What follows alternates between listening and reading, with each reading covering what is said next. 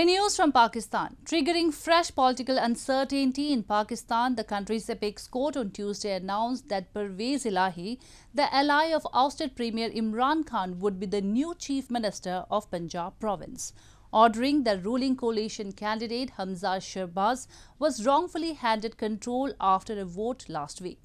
While Imran Khan's PTI party celebrated the verdict, ruling PML-N leaders called it judicial coup. Pakistan's Supreme Court on Tuesday ruled to hand control of the country's most populous and politically crucial Punjab province to Chaudhry Pervaiz Elahi, backed by ousted Prime Minister Imran Khan, triggering fresh political uncertainty in the country amidst a crippling economic crisis.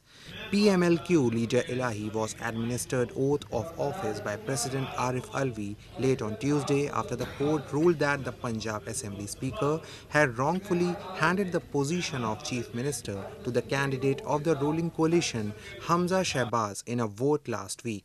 Following the verdict, PTI chairman Imran Khan called his supporters to take to the streets and celebrate. He said he appreciates judges for upholding the constitution and law against all manner of threats and abuse.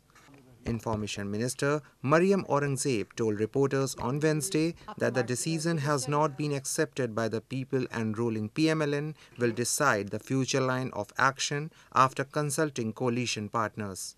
कि आज जो भी फैसला आएगा वो ना पाकिस्तान की आवाम को काबिले कबूल होगा, ना फ़रीक़ैन को काबिले कबूल होगा, क्योंकि ये नहीं हो सकता कि आप पंजाब के ऊपर चोरी करके जो आरटीएस बिठाकर 2018 में मुसल्लत किया था उसको दोबारा पंजाब के ऊपर मुसल्लत करें.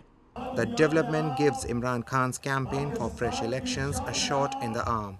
The ousted premier has been holding protests across the country for snap general elections, which are not due until late next year.